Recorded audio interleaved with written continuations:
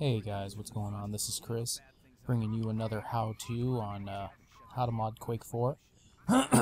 This game is actually pretty similar to mod like Doom 3, since it uses the id 4 engine.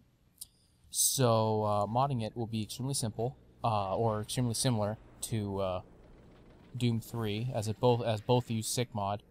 And again, I'll be showing you how to install the D-Sound mod to allow you to be able to have multi-channel surround sound in this game. So anyways, here, let's take a look. Okay, so first thing you're going to want to do is you're going to want to put the Sikkmod folder, of course, in your Quake 4 directory.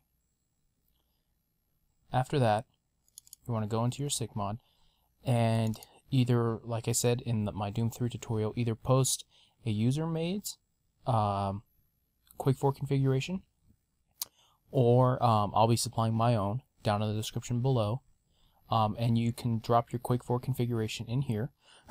If you want to use your own, if you want to create your own, go ahead, just launch the game, and the game will generate this for you, and you can later on tweak it and do all the stuff you want to do to it later on. Next, you're going to want to use the Parallax mod that, again, I'll have the link down below in the description. You go into your Sikkmod folder and you copy in all the folders into your Sikkmod folder. Once you're done doing that,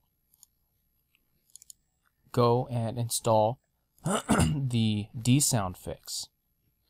Remember, these two files, again, already pre-set up. You go ahead and you drop these right into your Quake 4 folder, and then once you've done doing that, double check that you're in your Quake 4 configuration. Remember, you go down to the S generally is for sound in the id engines, and you check out use OpenAL. Make sure it's set to 0. And then also to make sure that you have 6 speakers selected. Number of speakers right here is set to 6, and use OpenAL is set to 0. And once you're done doing that, you're pretty much finished. So anyways, if you have any questions, leave a comment down below and I'll get back to you as soon as I can. And again, thanks for watching.